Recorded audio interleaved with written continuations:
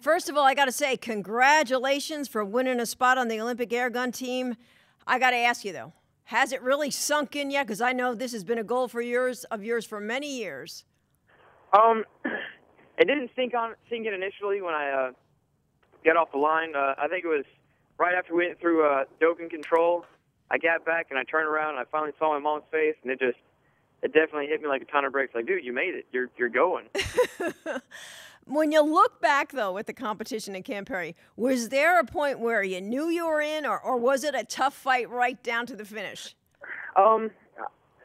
It definitely was a tough fight. It's probably one of the hardest matches I ever shot in my life.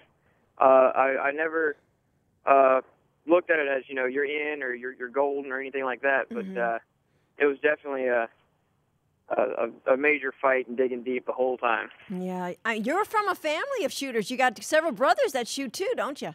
Yes, I do. There's 4 of us total. There's my oldest brother shoots pistol now. He used to shoot rifle. The second one was Joseph. He shoots for the Army Marksmanship Unit, and he's aiming for going to London in small bore. It's a different gun. And then there's me, who shoots air rifle, and my youngest brother, he shoots pistol. He shoots air pistol, just like my oldest brother, James. So, actually, there could be 2 of you over there from the same family shooting at the Olympics. That's the main goal. I'd love to have my brother over there with me and not be the only one representing the Hall clan. Yeah, what did he say, though, when he found out you were on the team?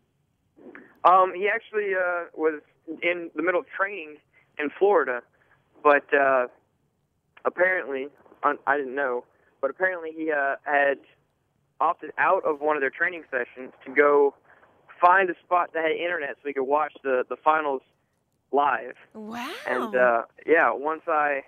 once I finished that last shot, my phone was just blowing up from him sending me texts and trying to get a hold of me saying congratulations. So, that's great. Cool.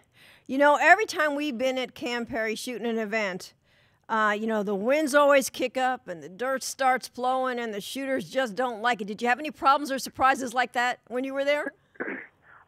No, not really.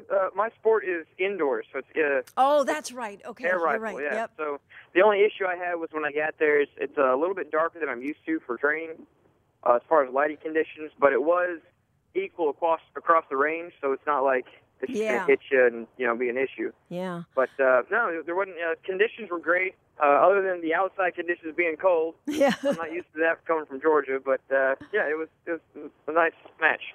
How do you juggle your major in business management at Columbus State University and all you're doing to get there to London? I'm actually double majoring. I have 2 majors and a minor that I'm working on, and I work full-time for a company called Airmark. So as far as time, I don't even know what it is. I'm just always running nonstop. Yeah, I was going to say, do you ever sleep? It doesn't feel like it. Yeah.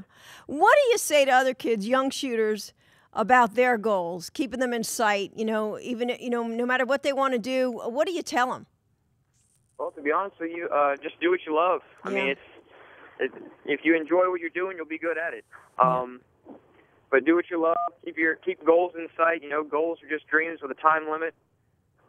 Always aim for that little more push. It's not, hey, I want to go to Junior Olympics, and once you get there, just kind of plateau out. Always push. Keep pushing. Yeah. But yeah, always have goals and just keep at it.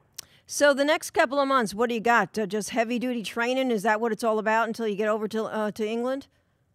Actually, I had a meeting with my coach right after they had announced the nominees for going, and he told me that I am required to put down my gun for 2 weeks and not touch it, just so that this kind of sinks in and settles. But, I mean, it's only been, 2 days, and I'm already getting the itch wanting to shoot some more. So this 2 weeks is going to be a little rough, but I'm planning on going back to the CMP range, CMP South in Anniston, which is technically my home range, even though I live in Columbus.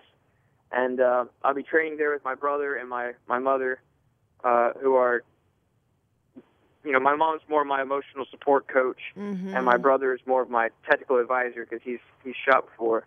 And I'm going to be hitting the grind training as much as I can.